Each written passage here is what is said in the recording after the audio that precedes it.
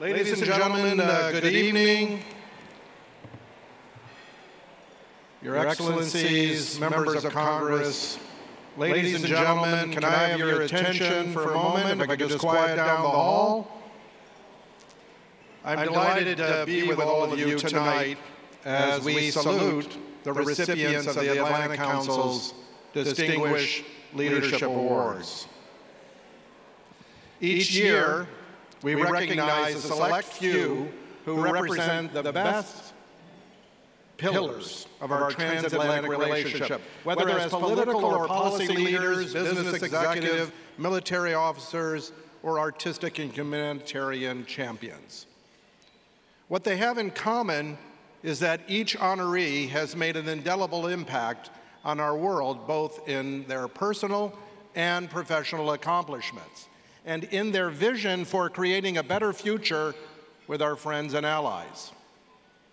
Tonight, as chairman of the Atlantic Council, it's a privilege to be able to say that for the first time in the Council's history, we're recognizing a group of all-women honorees.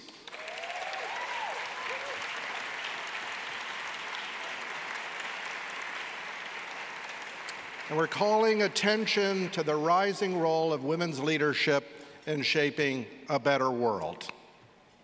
Now, of course, as we gather to celebrate, we do so at a time when such leadership has seldom, if ever, been as crucial as it is today. And while just last week, the Director General of the World Health Organization declared that COVID-19 was over as a global public health emergency, new challenges continue to emerge. A year to the day since we awarded the people of Ukraine a special Distinguished Leadership Award, the war in the Ukraine rages on, shaping a new era of global competition, exposing fragility in international trade ties, and furthering geopolitical uncertainty. It is innocent people who pay the price for war. Their suffering must not be forgotten. What's more,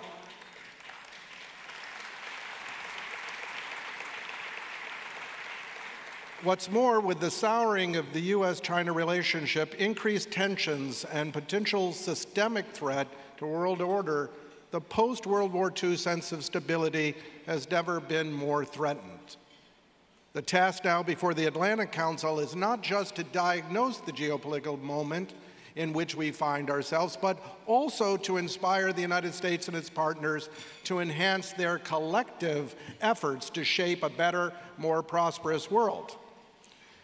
As an Atlantic Council community, we can be encouraged by how our organization is rising to the moment. We have provided action-oriented solutions for protecting Ukraine's sovereignty and freedom, and we have made clear why this war and the U.S.-China rivalry are struggles over what forces, principles, and practice will determine our global future. As we recognize each honoree at this evening's historic all-female lineup, we do so in an era increasingly in search of role models for women and girls. So tonight, we celebrate not just what each of these extraordinary women have done individually to shape our global future, but what they have done collectively for other women to ensure a better future.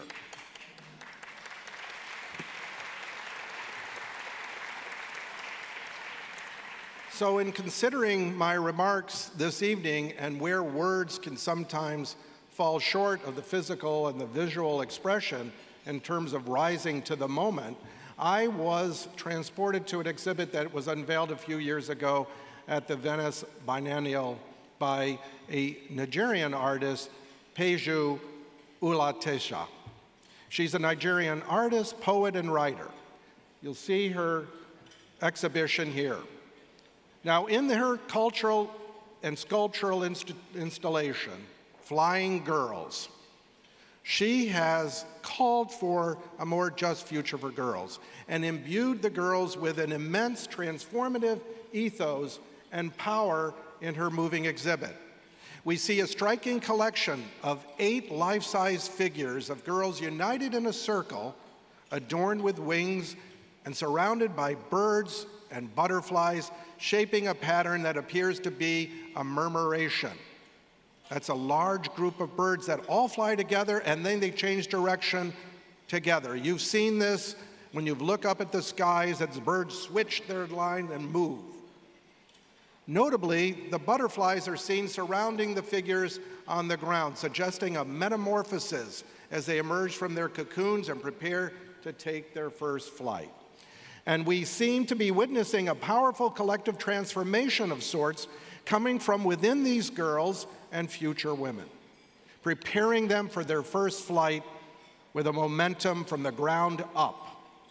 Using this artistic expression to guide the future, the artist, she transports us to a future where identity is shaped rather than predetermined. This is the same transformation that we are witnessing here tonight, a movement embracing and driven by women and girls globally. In Flying Girls, the murmuration is a winding upward spiral, not only enveloping the girls, but also empowering them. The shape is especially significant as the paths of women in leadership roles itself, because those have never been linear. A befitting segue to the personal and professional stories of our honorees this evening. So for tonight's distinguished leaders, it's not just how far they have traveled, but the way they have traveled along their past. Not weighted down by obstacles or cynicism about what's possible, instead buoyed by a single-minded resolve in their vision for what the future can be. One of our honorees, the Honorable Avril Haines, whom we are awarding the Distinguished International Leadership Award, is the U.S. Director of the National Intelligence. She is the first woman in our nation's history to lead the U.S. intelligence community. And given Director Haines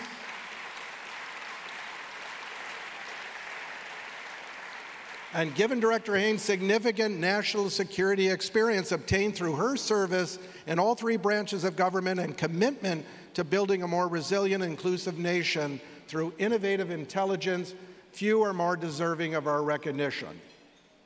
Avril grew up in an apartment in Manhattan's Upper West Side. Her father, a biochemist, her mother was a painter. And her mother became seriously ill when she was 12 years old. And still a child herself, she spent 4 years as her mother's principal caregiver, up until the moment of her passing. Left without her own mother as a role model, a younger Avril did not let her grief defeat her.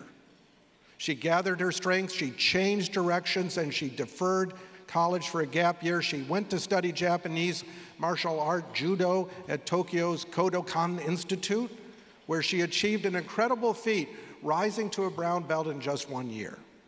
Later, as a student of theoretical physics, Avril pursued a dream project of restoring a second-hand plane and flying it into Europe. With her flight instructor, she found a 1961 Cessna, and she rebuilt the navigation, communication, and other electronic systems. And not long into their flight, however, they had an emergency landing. But one upside to the failed adventure at that point was that Avril found a lifelong travel companion in her flight instructor, whom she is married to today.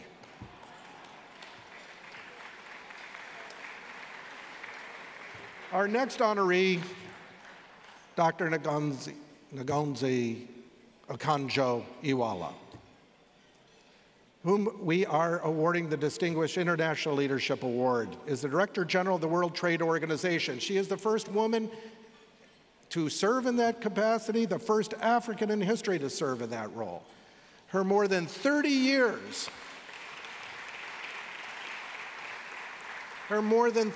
of public service includes a remarkable career at the World Bank and serving as Finance Minister of Nigeria, where she navigated intense personal and institutional challenges to implement far-reaching economic reforms. I can say on a personal note, when we started at Goldman Sachs our 10,000 Women's program, it was Ngozi who herself said to us that we don't have a program, we have a movement. And for the last 15 years, her idea has impacted our work on behalf of women and girls across the world. She was born in the Delta State in Nigeria, where her father was the Obi, or king, of the Obi royal family, which makes her a princess.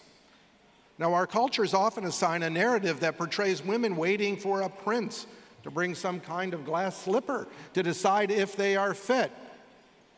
Well, she rewrote this, if not demolished that narrative for herself and future girls. She did not wait for a glass slipper. Instead, she shattered the glass ceiling.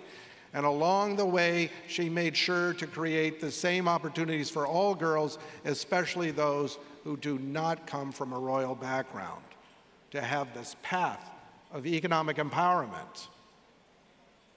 Our third honoree, Adina Friedman, whom we are awarding the Distinguished Business Leadership Award, she's the chair and CEO of NASDAQ.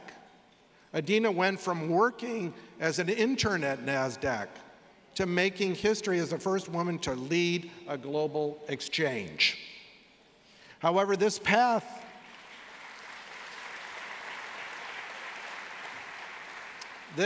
from intern to CEO was not a straight line, and after 18 years of working at NASDAQ, she left to join the distinguished Carlyle Group. She became the chief financial officer and managing director and played an integral role in taking the company public during her time there. She returned to NASDAQ. 3 years later, served as its president and chief operating officer, and then she was named the CEO in 2017. And now she serves as chair and chief executive. And as a student, Adina, she was educated in an all-girls private school. And given the stereotypes at the time, she didn't see herself on a path to finance. After watching Sally Ride become her first American woman to go into space, she dreamt of flying high into space and becoming an astronaut. But closer to home, she found a role model in her own mother. Originally a stay-at-home mom, her mother later followed her own calling and went to get her law degree and became the first woman named at her law firm. Later in life, as a mother herself, Adina had a similar moment of awakening, and after years of taking her 2 sons and husband to martial arts classes, she decided to follow her interest and pursue classes herself. And similar to all of our other panelists, but particularly to Avril, Adina rose to a black belt in Korea Taekwondo, which she now credits for helping her become more fearless in business. And fearless she is. And I can tell you firsthand, she's quite fearless. And tonight's fourth honoree, General Laura Richardson, whom we are awarding the Distinguished Military Leadership Award. She's the commander of the U.S. Southern Command. And General Richardson became the first woman Army officer to officially hold the position of Deputy Commanding General of Forces Command, and the only second time that a woman 4-star has laid a combat command. With more than 30-year storied career in the United States Army, her command is the largest in the U.S. Army, responsible for training and preparing active, reserve, and National Guard troops to meet the requirement of commanders around the globe. And as a student, Laura was an all-American swimmer. Her path in life has seen her thrive on land and on sea and in the air. Because when we talk about flying girls, General Richardson got her pilot's license at the young age of 16, a literally flying girl, joining, I suppose, her co-pilot here tonight, Avril Haines. So between the martial arts and the air travel, we see some common central themes emerging, if not symbolic of the empowerment and the uplifting of all women and girls. And then finally, ladies and gentlemen, tonight we pay special tribute to the women and the girls of Iran.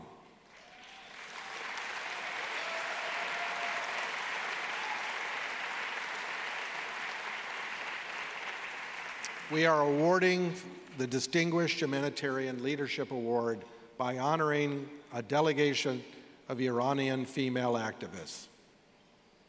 The tragic death of a 22-year-old, Masha Jina Amini, in the custody of Iran's so-called morality police has brought the Islamic Republic of Iran's gender discriminatory laws into clear focus, and the subsequent women-led uprising has stirred the international community. It's a privilege to recognize the vast efforts of the activists who will accept this award this evening. Dr. Mahnaz Afghani, the former Iranian Minister of Women's Affairs and President and CEO of the Women's Learning Partnership, who unfortunately herself fell ill and couldn't be with us tonight. Azam Jangravi, one of the girls of the Revolutionary Street, who was arrested for protesting against Iran's laws requiring women to wear a hijab in public. Dr. Merajiz Kar, Iran's women's rights lawyer and writer, and Nazim Noor, Iranian actress, writer, and activist. The bravery of Iranian women and girls in risking their safety to achieve change is unquestionable. And together, this delegation's advocacy, utilization of their public platforms to raise awareness of the circumstances in Iran has been crucial to accountability efforts. In their honor, I wanted to offer just a closing piece, a closing art piece, intentionally using a double entendre on the word peace, as the artistic expression is meant as a global peace offering. The picture that you see here is by an Iranian artist, Shireen Neshat, as part of a collection of black and white photographs of women symbolizing Iranian women's involvement in efforts to improve women's education, increase representation in government, securing new legal rights, and expanding their economic opportunities. In this particular detail, the women's hand, its gesture suggests prayer. And the handwritten calligraphy on the edge of her white veil translates from Farsi, "Give a hand so I can hold a hand." Now this message, "Give a hand so I can hold a hand," conveys a peaceful and powerful message of unity that symbolizes tonight's event, its theme, and all of our women honorees.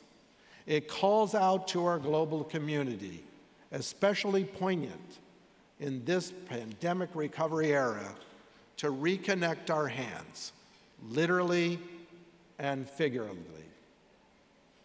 So, ladies and gentlemen, thank you for all being here to celebrate these remarkable women. On behalf of the Atlantic Council, our co-chairs for this evening, I just want to take this moment to offer our hands in celebration of their honors. Thank you.